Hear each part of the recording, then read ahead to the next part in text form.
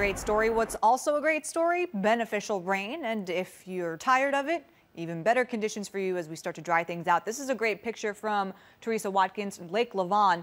We did have a significant amount of rain in many locations today, but notice the lake levels. The problem is that around the watersheds, we didn't have that heavier rain. The more north and west you were, the less likely you received more than a half of an inch. The higher numbers were south and east, so we didn't really help the watersheds too much with today's rain. Here's the bigger picture. Notice the 6-hour loop. We go from so wet to looking pretty good.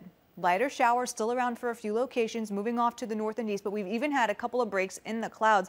I think really our big issue tonight will be just some low clouds and patchy fog, but even that is going to move out of here getting into tomorrow. So the lighter showers around the Metroplex continue to dissipate, and same goes for some of the activity we've seen toward Jacksboro and Mineral Wells and up toward Bowie. Some lighter showers there, but those will also move off to the north and east. So that's the trend as everything starts to quiet down. Our coverage less than 20% within the next hour.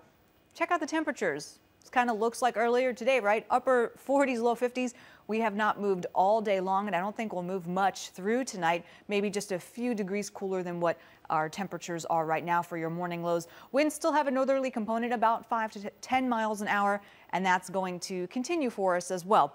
Bigger picture, upper level system. We've been tracking this thing for days. Well, it's picking up a little bit of speed, and it's going to continue to move off to the north and east and take a lot of this moisture with it. So once it's northeast of here, we dry out our forecast, and for a while it doesn't look like much significant rain will be around for us. So bottom line, our rain ends over the next few hours, and we will start out Tuesday kind of cloudy, more of a north wind still around, even northwest wind wrapping around that low pressure. So a little bit of a breeze tomorrow, starting out cloudy. The difference though will be in the afternoon hours. Some of this cloud cover starts moving out. So from west to east, we'll eventually get to see a little sunshine by late tomorrow afternoon, which will be a nice change for us. Temperatures overnight will hang in the upper 40s. Notice the clouds, even some low clouds early tomorrow for the commute, but as the day goes on, looking better. We are inching closer and closer to what's normal. 66 is the normal high temperature at DFW, and we're expecting some lower 60s. Still pretty nice for tomorrow afternoon, and then even warmer by the time we get to Wednesday. So your overnight low hometown forecast anywhere from 45 to 47 degrees. Still a few spotty showers for the next few hours, but